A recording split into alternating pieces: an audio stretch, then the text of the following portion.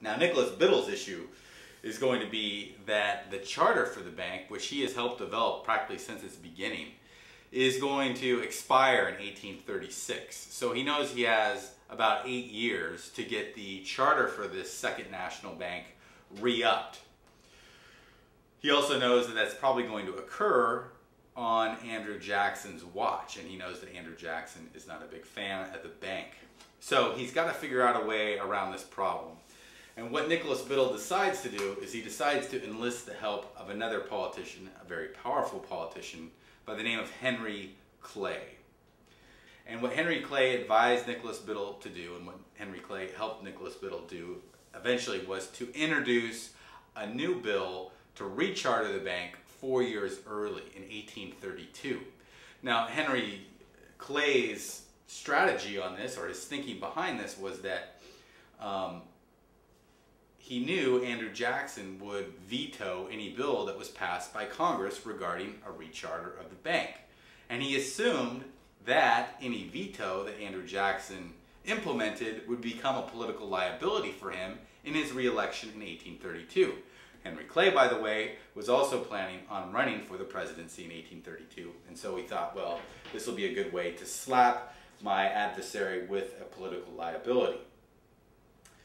Now, Henry Clay ends up really miscalculating the popular sentiment of the people towards the Second National Bank.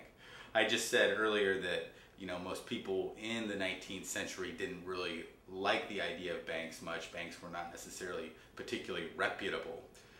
But Henry Clay, perhaps because he was living in a bit of a myopia after being in politics for so long, really understood that the National Bank did help stabilize and advance the American economy in many ways, and he assumed that everyone else saw the advantages of that. But again, this was a miscalculation. There were not political polls like there are today that constantly judge the sentiments of the average person out there. And so Henry Clay, like all politicians, was flying blind relative to today's politicians and the constant polling that takes place today. So Andrew Jackson goes ahead as planned and vetoes, or as expected, and vetoes the charter for the bank. However, this does not turn out to be a political liability at all, and in fact it makes him quite popular in America. He wins the election of 1832 against Henry Clay quite handedly. In fact, the electoral count was 219 to 49. So now the National Bank is obviously in trouble because they've made Andrew Jackson angry. He knows that this was a political maneuver to make him look bad in the first place. He knew the bank was coming after him. Now he's got 4 more years in power, and he's got a political mandate to get rid of the bank. And indeed, he's going to do just that, or at least attempt to do just that. So the first thing that Jackson decides to do in 1833 is to command his Secretary of the Treasury to start withdrawing, or rather to stop making deposits of federal money into the Second National Bank, which was what was supposed to be done according to the laws set out in the charter. That was still active, remember. The original charter still has 4 more years on the books.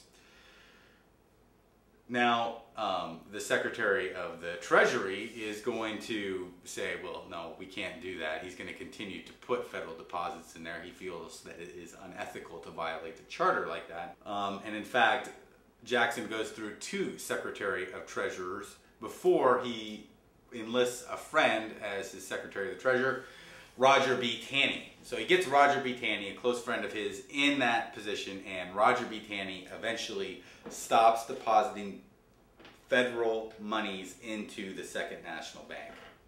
Well, now it's Nicholas Biddle's play. Nicholas Biddle knows what Jackson is trying to do. Jackson is trying to weaken the bank, show everybody that we don't really need this large centralized financial institution, that we can get along just fine with state banks and local private banks. So to make sure that people can feel the need for the bank,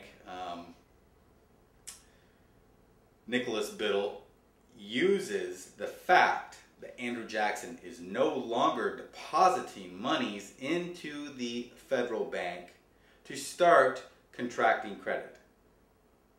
So again, Nicholas Biddle uses this tactic by Andrew Jackson, this decision to stop depositing money into the national bank in order to say, well, since we're no longer receiving federal deposits, it's time for us to call in all our loans. What Nicholas Biddle does consciously is he contracts the amount of credit available in the country. He contracts credit, he calls in loans. Now, as we're probably all aware of, today, because of our current financial crisis, calling in credit and the contraction of credit has adverse reactions on the economy. It inhibits all growth in many respects. So, a small recession ensues because of Nicholas Biddle's actions. Now, in some respects, one could say that Jackson stopping these deposits would eventually have ramifications on the economy as well. But Nicholas Biddle's actions have more direct effect on the economy. And so, as I said, the country goes into a recession, and both Nicholas Biddle and Andrew Jackson are in a standoff of sorts over this issue. And the country is being held liable.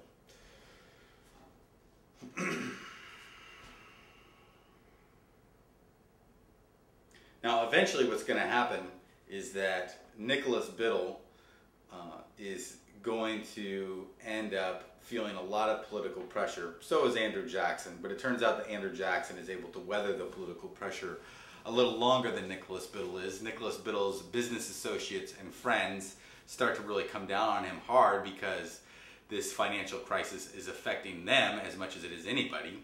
And so finally Nicholas Biddle decides to extend, or rather allow for, more free-flowing credit again. And as soon as he lowers interest rates and allows for greater loans to take place, the American economy immediately revives.